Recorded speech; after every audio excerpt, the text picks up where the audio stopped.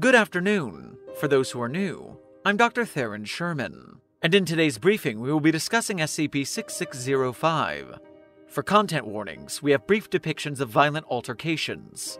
As Foundation staff, I'm certain most of you are well acclimated to this, but for those who are not ready for this today, I'll see you in the next briefing. With that out of the way, let's begin. Item number, SCP-6605. Object Class, Uncontained. Special Containment Procedures. On January 16, 1985, SCP-6605 was reported missing. See Addendum 6605-1. If located, SCP-6605 is to be returned to Site-19's cold storage facility. Following Incident 6605-2, see Addendum 6605-2, D-86753 is to be monitored by increased security detail until cleared and released into the public per standard D-Class amnestic release protocol.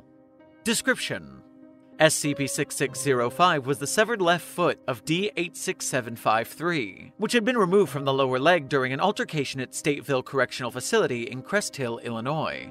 Despite being disconnected from many other sections of a human body, SCP-6605 is still capable of locomotion.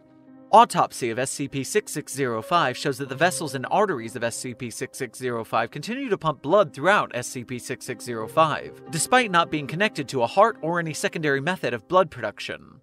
SCP-6605 was first discovered while D-86753 was still a resident of Stateville Correctional Facility, after they engaged another resident in an argument which escalated to hand-to-hand combat.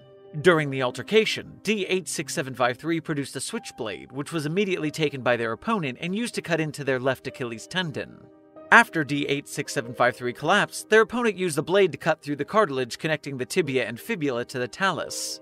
Footnote 1. During the shock, D-86753 took the blade from their opponent and slit the opponent's throat. D-86753 was taken to the facility's infirmary, where they recovered and received a prosthetic foot. SCP-6605 was brought to the Foundation's attention after SCP-6605 jumped from its temporary cold storage container and continued in the direction of the infirmary's exit despite the Achilles tendon still having been severed. D-86753 was admitted as a member of D-Class personnel in order to test for correlating anomalous phenomena. Addendum 6605-1. Incidents. Incident 6605-1. General Incident Report, January 16, 1985.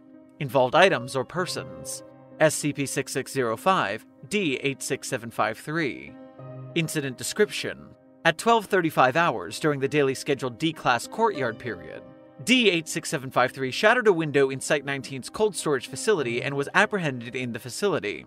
Footnote 2, this occurred despite security footage showing D-86753 reading in the courtyard at the time. On inspection, SCP-6605 was found missing. D-86753 no longer wore a prosthetic, but rather possessed a fully functional left foot. D-86753 was interviewed, but showed no knowledge of how they arrived in the facility, nor the whereabouts of SCP-6605 or how they regained their foot. D-86753 was returned to their cell afterwards. Incident 6605-2. General Incident Report, January 16, 1985.